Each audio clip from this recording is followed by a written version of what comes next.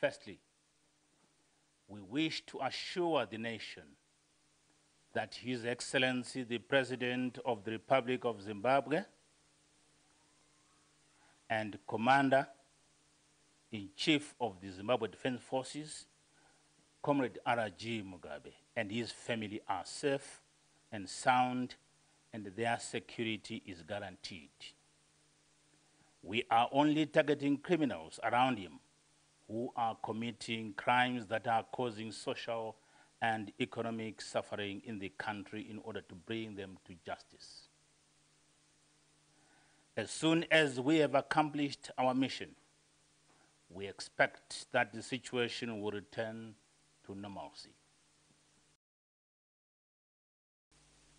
To both our people and the world beyond our borders, we wish to make it abundantly clear that this is not a military takeover of government.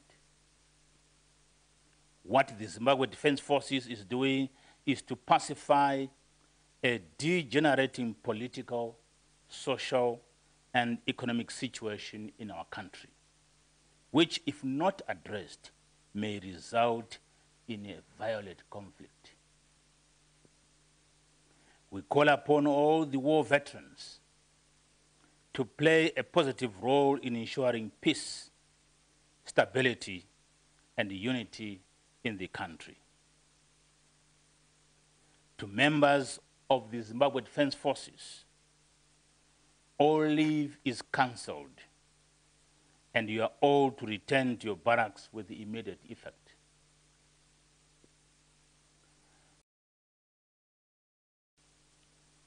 To the other security services, we urge you to cooperate for the good of our country. Let it be clear that we intend to address the human security threats in our country. Therefore, any provocation will be met with an appropriate response.